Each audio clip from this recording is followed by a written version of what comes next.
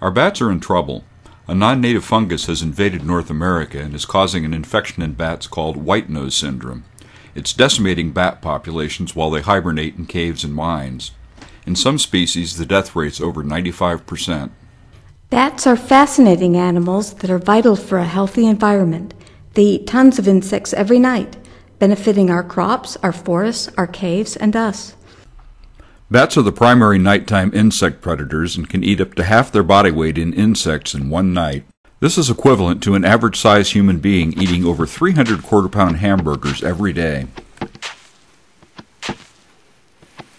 Bats are economically valuable. Research suggests that bats save agriculture more than $3 billion in pest control every year simply by eating insects. In fact, a new study found that annually bats prevent nearly $1 billion in pest damage to corn crops around the world. They also eat forest pests and human pests such as mosquitoes. Studying bats has led to advancements in science and medicine, including information on hearing, the immune system, and blood anticoagulants.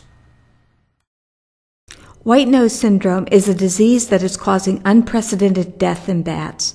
The disease was named for the fuzzy white fungal growth on the nose, ears, and wings of infected bats. Scientists have identified a previously unknown species of cold-loving fungus as the cause of white nose syndrome. Since its discovery in New York during the winter of 2007, white nose syndrome has spread rapidly through much of the United States and Canada. The disease continues to threaten bat populations across the continent. While the effects of white nose syndrome vary between locations and bat species, overall losses have reached as high as 95% in many sites. As of 2012, over 6 million bats had already died due to this disease, and the disease is continuing to spread. Until 2016, the fungus had not infected bats of the western United States. Unfortunately, in March of 2016, a white nose syndrome infected bat was found in the state of Washington. Although we do not know how the fungus that causes white nose syndrome arrived in North America, it is here and spreading quickly. Bats are spreading the fungus to other bats and to caves and mines. However, scientific studies have shown that humans can also spread the fungus to new sites on contaminated equipment and clothing. People are capable of traveling great distances and can increase the rate of spread. Hibernating bats save energy by spending most of their time in a state of inactivity, and their survival depends on the use of fat that was built up during the fall from eating insects. Scientists have demonstrated that bats affected by white nose syndrome arouse from hibernation more frequently and for longer periods than normal. This literally causes them to starve to death because there's no way for the bats to replenish their fat supplies in the winter. In most cases, only a few caves in an area have been specifically tested for white nose syndrome. The fungus is almost certainly more widely distributed than is indicated by individual lists of caves or maps of counties. The fungus is not always visible on affected bats. Sometimes bats with WNS only display unusual behavior, such as flying outside during the day in near freezing weather. You may see dead or dying bats in the entrance of caves or on the ground around the entrance during the winter. Because white nose syndrome is only detected during the winter when bats hibernate, maps showing the documented distribution of WNS do not depict the larger area used by bats when they disperse in summer. Remember, if the fungus is present in the cave, it can be spread by bats or by people. Just because you've not seen dead or affected bats does not mean that the cave is free of the fungus. You should assume that any cave you enter could be a source of the fungus. These decontamination steps are an expansion of good caving techniques and good environmental stewardship. By decontaminating our clothing and equipment, we can greatly minimize the introduction of foreign microbes into cave systems. The decontamination protocols shown in this video were developed by experts in fungi, wildlife diseases, bats, and caves. The protocols were designed to help protect bats while still allowing access to caves. They attempt to balance ease of use, availability, and safety with effectiveness in killing the fungus that causes white nose syndrome. Specific decontamination requirements vary depending on the local conditions. Always consult with the land managers in the area in which you are caving to find out about specific requirements. Preparing for decontamination begins before you leave for a cave trip. Evaluate your equipment, keeping decontamination in mind. Select equipment that will make decontamination easier. Waterproof lights are easier to decontaminate than lights that are not waterproof. Consider using rubber boots where appropriate. They're more easily cleaned than leather boots. Before caving, consider which equipment and clothing is necessary for your trip. Everything that is brought into the cave must be decontaminated, so do not bring equipment or clothing that you do not need. If you can keep things from coming in contact with the cave surfaces and sediment, they will not have to be decontaminated. Double bag your second and third light sources, extra pencils, spare batteries, in airtight Ziploc bags, so they will not have to be decontaminated if they are not used. Instead, remove the gear and dispose of the bags after exiting the cave. Cameras and other electronic devices can be put in clear cases, such as underwater housings. Only the coverings or cases would need to be decontaminated. Disposable coveralls and boot covers only reduce the amount of dirt that gets onto other equipment. Tyvek is not a barrier to spores. Use of a Tyvek suit still requires that all clothing worn under the Tyvek be decontaminated. Once you arrive at your site, there's additional work to do. Before entering the cave, arrange clean clothes and personal items in the back of the vehicle where they won't come in contact with contaminated equipment and clothing. Place garbage bags and disinfectant wipes within easy reach of the trunk or outside the vehicle for when you return. Now you're ready to go underground.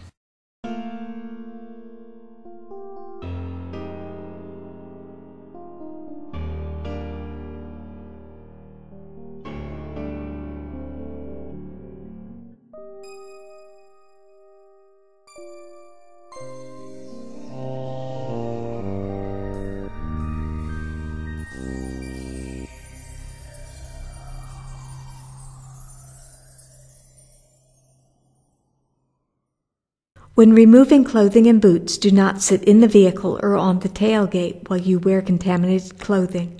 Once you get back from the cave, you will need to decontaminate your clothing and equipment, and you have two options. 1. You can heat the equipment using hot water to a temperature that will kill the fungus and deactivate its spores. Or 2. You can soak or wipe the equipment with a chemical that has been demonstrated to kill the fungus and deactivate its spores. In this video, we will be providing more specifics on these two approaches. In general, experts agree that using hot water is the preferable approach.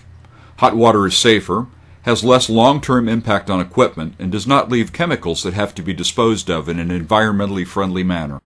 Cave or mine entry should only occur when using clothing, boots, socks, harness, ropes, helmets, packs, headlamps, flashlights, cameras, and other equipment that have been fully cleaned and rinsed following the protocols shown in this video.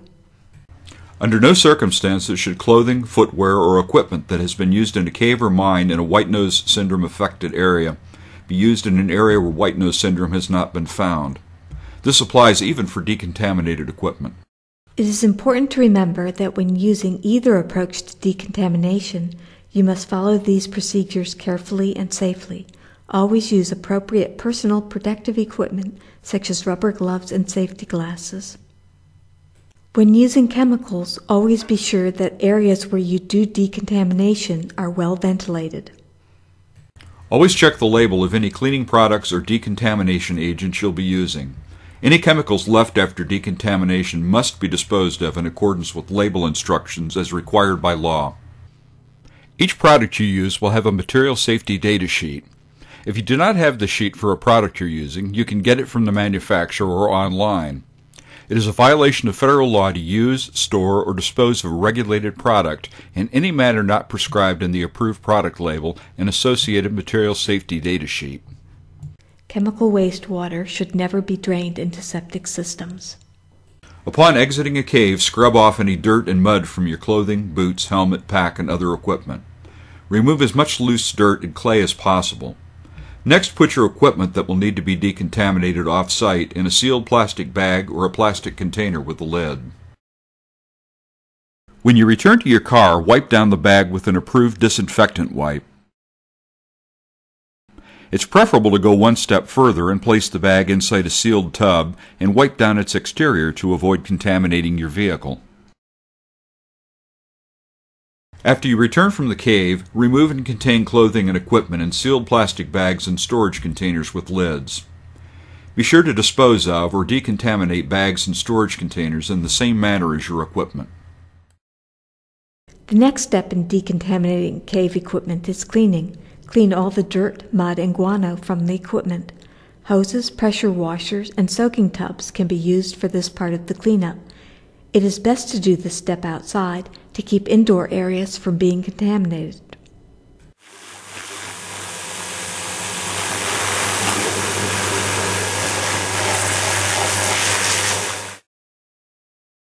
Wash all clothing and any appropriate equipment in a washing machine or by hand using conventional detergents. Washing can be done in cold, warm, or hot water. Laboratory testing has found woolite fabric wash to be an effective detergent for this procedure. Woolite helps remove dirt, but it does not decontaminate your clothing or equipment. Equipment that cannot be submerged for washing can be wiped off with a damp cloth. Some types of hard equipment, such as helmets, waterproof lights, and some vertical equipment, can be cleaned in a regular household dishwasher. However, the dishwasher should not use a heated drying cycle to prevent damage to plastics.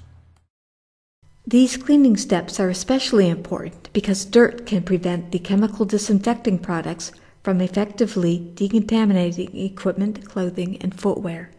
Following a thorough cleaning, there are two options for decontaminating equipment. The preferred option for equipment decontamination is to use hot water to kill the fungus and its spores. To kill the spores, equipment should be submerged in water that is at least 131 degrees Fahrenheit, 55 degrees Celsius, for a minimum of 20 minutes.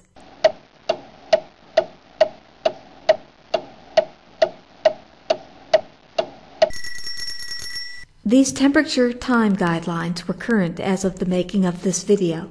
Be sure to check www.whitenosesyndrome.org for current recommendations.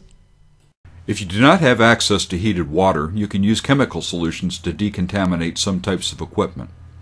Two different types of chemicals have been found to be effective for decontaminating caving and bat handling equipment: household bleach and quaternary ammonium compounds, such as those found in Lysol and Formula 409. The chemicals can be applied in three different ways.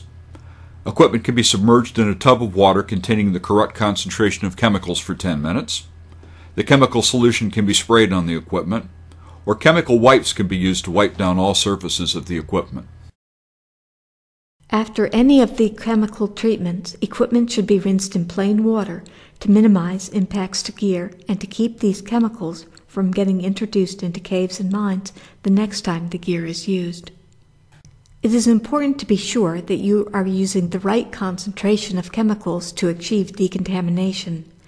A bleach solution for soaking or spraying should be 16.5 ounces of normal household bleach for each gallon of solution needed. For quaternary ammonia compounds, the mixtures depend on the specific product. Mix them according to label directions. A variety of chemical wipes have been tested for white nose syndrome decontamination. They may be used as they come from the package. Be sure that you use a product that's been tested for effectiveness. Some wipes have been found to be effective and some have been found not to be effective.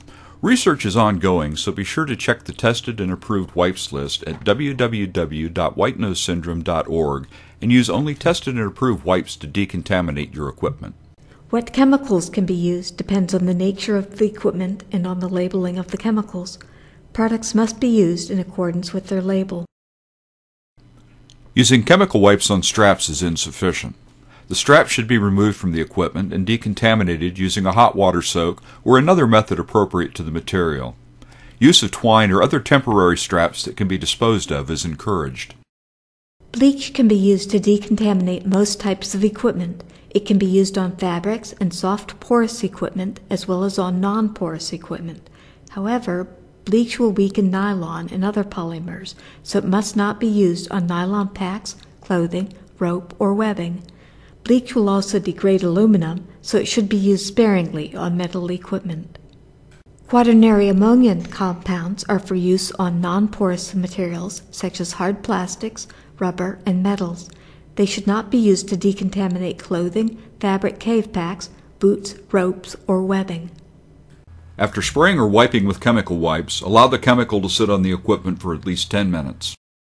Rinse equipment that can be submerged in clean water to remove residual chemicals. Equipment that can't be submerged and has been sprayed or wiped with chemical wipes should be thoroughly wiped with a damp cloth using clean water to remove residual chemicals.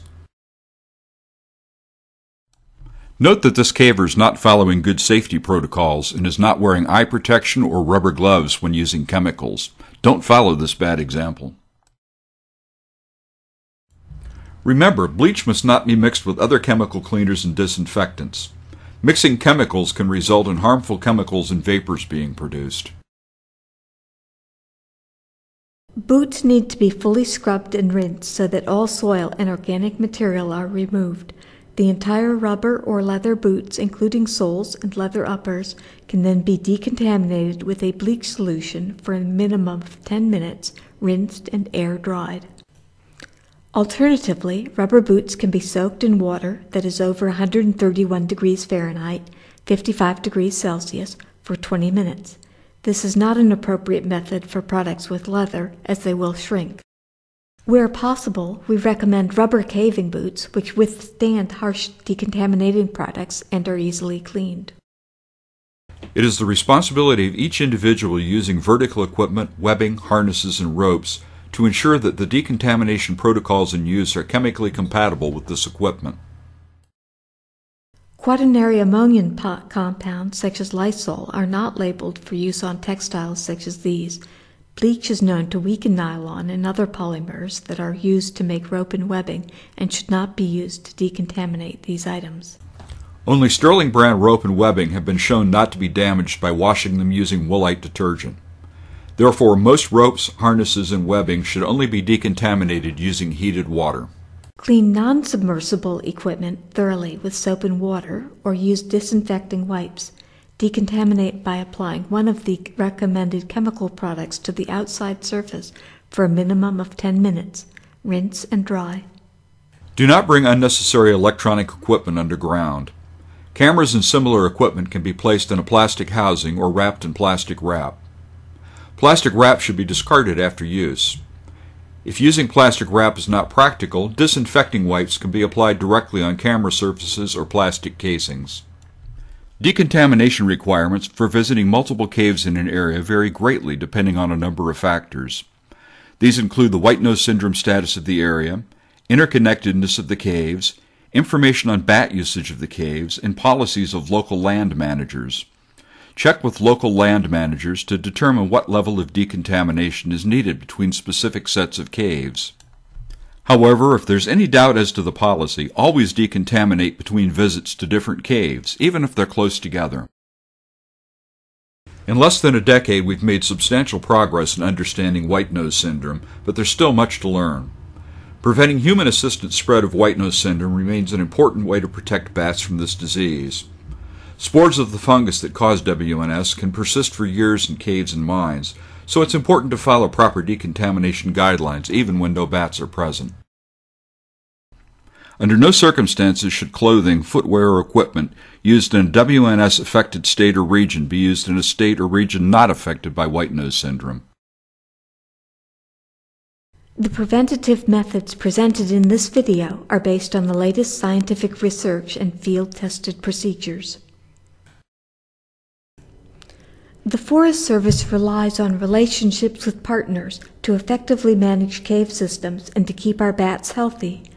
Together, we are working with cavers to slow the spread of the fungus that causes white nose syndrome by using proper decontamination procedures and by sharing their importance. Thank you for helping protect our bats.